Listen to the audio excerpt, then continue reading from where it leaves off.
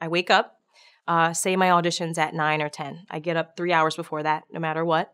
The first hour is just trying to actually wake up, eat, drink some coffee. Then the second hour is, all right, so my audition today, making sure I have my shoes and, different outfit changes because you never know what they might want at the audition, printing out your headshot.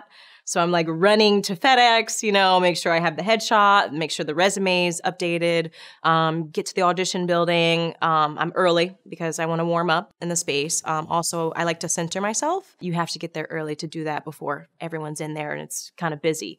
So you sign into the audition table. I sit down. I put on my music. I have some certain playlists that kind of help me activate. Then about 10 minutes before, use the restroom, get dressed, do the audition. Auditions are very crazy and you never know what you're going to get.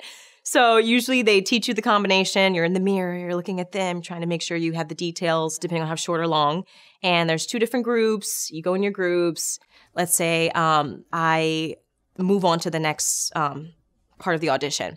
So then I sit, I wait, and they say, okay, let's hear you sing. So I have to make sure I have my singing book out.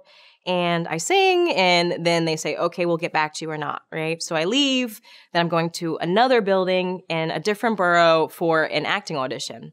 So I show up, there's sides there, so I pick up a piece of paper, try to memorize the sides, and say I have 15 minutes to do so. And then I go in there, you slate your name, and then you're done.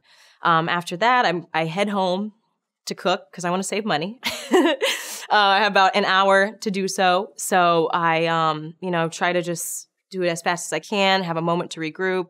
I'm teaching in Jersey, so then I have to go all the way to Penn Station, take a train, teach 4 classes back to back, ballet classes, different ages. So I also get there early so I can be able to look at my curriculum, make sure the music is right. There's all these different things when you're teaching children.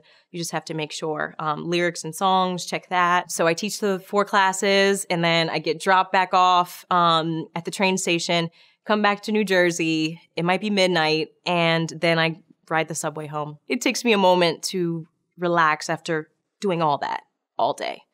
So for me, relaxing is kind of putting on Netflix and just like not really thinking about dance because you need that time to just be away. So I might get some like sleepy time tea and just relax and watch Netflix until I fall asleep.